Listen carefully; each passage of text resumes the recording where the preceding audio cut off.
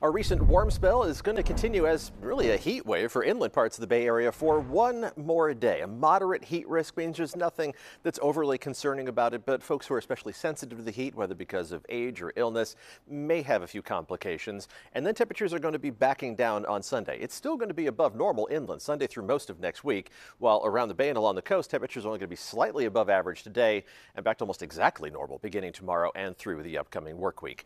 Let's take a look at Futurecast tracking the fog that is out there in patches this morning, backing up to the coast and even away from the coast as we head towards late morning and early afternoon.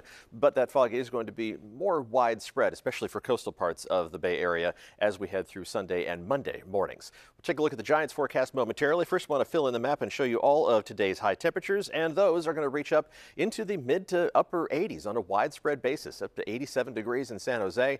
That's running about 13-14 degrees above normal. Temperatures inland in the East Bay, a lot of upper 80s and a few spots topping 90 degrees once again. Not that warm tomorrow, though. Mid 80s for Fremont and down the peninsula in Redwood City. Along the coast, Half Moon Bay gets up into the mid 60s. It's still technically above average, but it is a departure from where you've been for the past couple of days. Upper 60s in San Francisco, mid 70s for Oakland, and temperatures in the North Bay also reaching up into the middle portion of the 80s. Again, that fog this morning slowing down the warm up just a little bit for those inland parts of the North Bay. Here's a look at that hour-by-hour Giants forecast as they have Game 2 of their series against the Cincinnati Reds this afternoon. First pitch is at 4:05.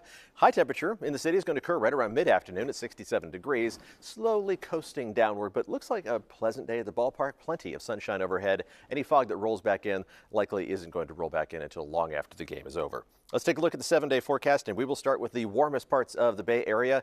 Inland, where temperatures near 90 degrees today, will be replaced by highs closer to but still above what's average for the middle of May. The coolest day on Monday is still going to bring high temperatures into the upper 70s, close to 80 degrees. Temperatures around the Bay are still going to be above normal today, but then almost exactly what's typical for this time of year from Sunday through most of next week, a mix of upper 60s and low 70s. And along the coast, it's also returned to what's typical for mid-May, which means a mix of upper 50s and low 60s and plenty of that fog and low cloud cover Sunday and Monday. But it does look like a little more sunshine is going to be breaking through those coastal clouds as we head through the rest of next week.